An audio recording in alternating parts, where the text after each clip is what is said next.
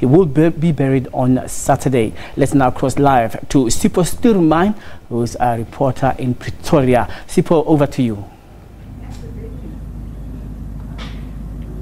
Well, a very good afternoon to you and our viewers at home. We are at the Dr Zola Skweyiya's family house here in Pretoria East, where mourners are continuing to trickle in and to pay their respects to the family. Of course, those news of his passing coming to us last week, Wednesday, that he had passed away at the age of 75 at a Pretoria hospital. But one of the people that knew him very well is his former spokesperson, and that is Mbulelo Musi, who worked with him when he was at Social Development, a ministry that he is being credited for quite greatly in terms of the work that he did there. President Cyril Ramaphosa, when he was here to see the family, he spoke a great deal about the impressive work that he did there, social development, and making sure that the most vulnerable in the country receives those grants on time. And so certainly that was part of his great legacy, turning around that department. And his spokesperson at the time, he was there for about 10 years, is here with me. Thank you very much, sir, for speaking to me. You've come to pay your respects as well to the family. Just talk to us about your memory of Dr. Skweyiya. Well, let me thank you and thank the viewers for the opportunity. I had a privilege that history gave me to meet Minister Skweyiya. Then he was called Zola in Lusaka, 1980. I was on my way to the front line to make my humble contribution as a member of Umkhonto weSizwe. When I met him, we met, and I had a privilege of staying with him in a house called Salt, where I was on transit. He came across as a man who was very frank, honest, a man who stood for the truth, a man of integrity, a man of high ethical standards. He had been deployed before in Ethiopia as a chief representative, equal to an ambassador then. And people who knew him, he opened Radio Freedom there, etc., to broadcast to South Africa to tell them about the struggle. He always kept in touch with the people whilst he was in exile. He did a lot of international work for the African National Congress. He was also a seasoned cadre from Umkhonto weSizwe. Least did I know that history again will make our lives cross, but that time in a defining way. In 2000, I came to work with him. He was Minister of Social Development.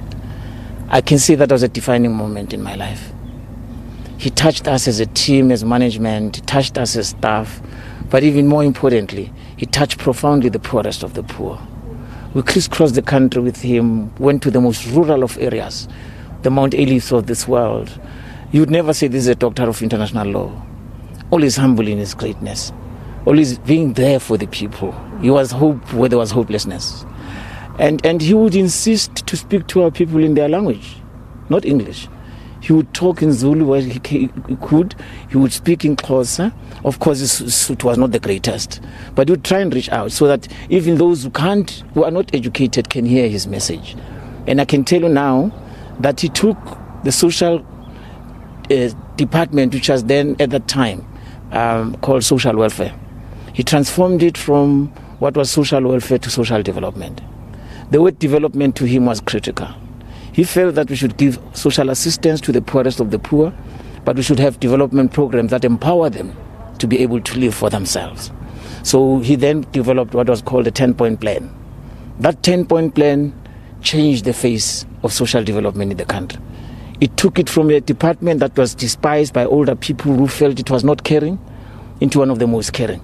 In fact, we developed a slogan, a communication slogan under his tutelage and leadership, where we said, building a caring society together.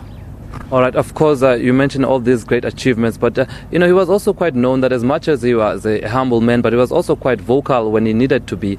Most recently, as a veteran of the ANC, he spoke out quite a lot.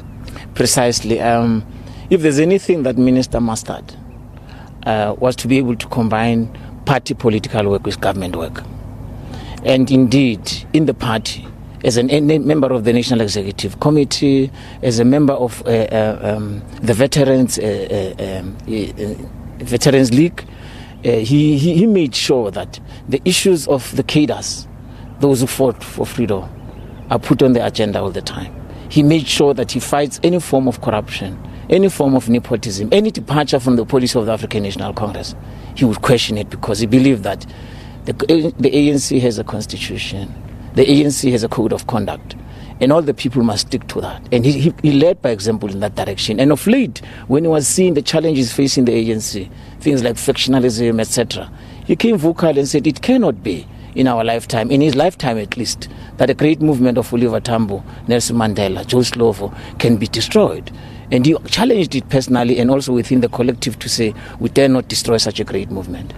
All right, well, thank you very much. As you've had, a great man indeed, humble but quite outspoken and cared for the people and credited for transforming social development ministry. Of course, as you mentioned there in your intro, the memorial service will take place on Wednesday, tomorrow at Tshwane Events Centre, where the Deputy President, David Mabuza, will give the key address. And of course, on Saturday, at the official funeral, President Cyril Ramaphosa will give the eulogy. It's now back to you in studio.